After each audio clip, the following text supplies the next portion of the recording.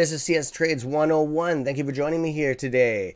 Hit the sub button if you want some more of this news. We got the shit just flowing out now, okay? So we got some DD. We got some new news for you guys. I said I would keep it coming out. So July, we had lots of things happen. Let's discuss it. It's very positive news for us as the rules are getting changed daily. August is going to be a good month for us, guys.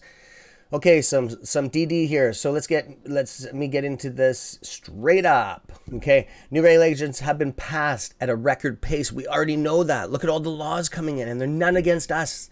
Okay, new regulations is proposed specifically for hedge funds being over leveraged and to marginate the damages from a market crash. If they let a market crash happens to 2008 will happen, banks will collapse, everything will collapse. They cannot let that happen, especially after all the COVID money they put out.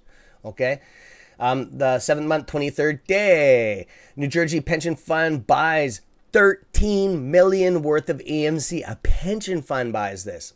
Doesn't that tell you something, guys? Then the SEC appoints Gerbert Gerwald as the director of enforcement, who is also a chair member of the New Jersey Pension Fund. This is good stuff, guys. And then on the 30th, notice how this is bam, bam, bam, bam every day now. They're hammering on these guys. Okay, assets and liabilities of U.S. banks, including hedge funds like Citadel, okay, will be released, showing their risks and over leveraging. There's going to be charts coming out for us, and that's going to screw them. I heard Citadel is gone bankrupt. They're on verge of bankruptcy right now, and especially because they're all over the world, guys. They've been kicked out of China in 2015. For shorting stocks. Just a little bit of information that's not on here. I told you guys I would get the newest news.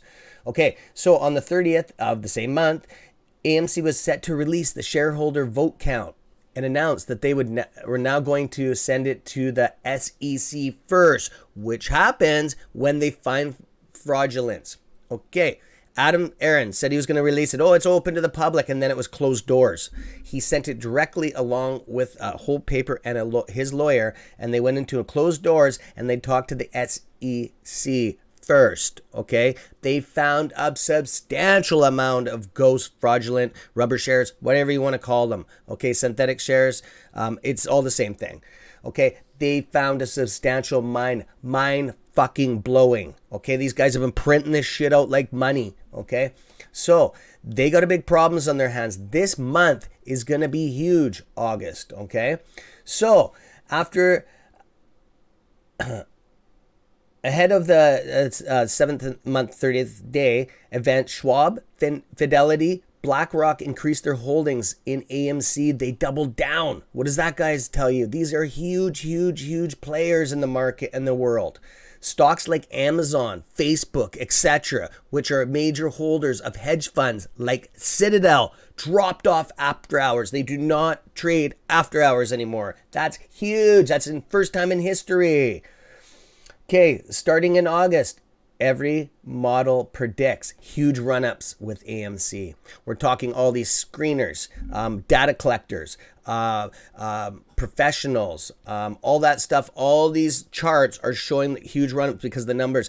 Because now we're gonna be able to see what the naked shares are coming out. They're not going to probably release it to us because it'll cause a global meltdown. You have to, as the U.S. economy holds the ball for the world most in lots of the stuff. Okay, but they're having a ceiling meeting too, the US, in this month, August. So there's a whole bunch of stuff coming out, guys, and I told you, just we're keeping it real on this channel. Hit the sub button if you want more, and all my subs out there, thank you, guys. This is good shit. Okay, and I got some more stuff coming for you, man. We are just getting started. Over and out.